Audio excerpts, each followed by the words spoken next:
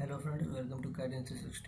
In this tutorial you will learn how to convert spline into a polyline in AutoCAD version 18. So let's begin. To convert a spline into polyline, you have to activate spline edit command, then press enter, then select the spline. Next you have to click on this convert to polyline or click in the command line, or you may use P as a shortcut.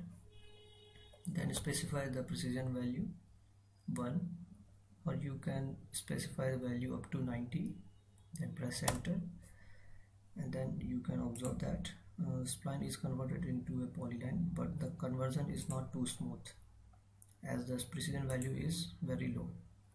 So again activate the spline edit command, then select the spline, next P for polyline, and increase the precision value 50, and observe that the spline is converted into polyline and the conversion is smooth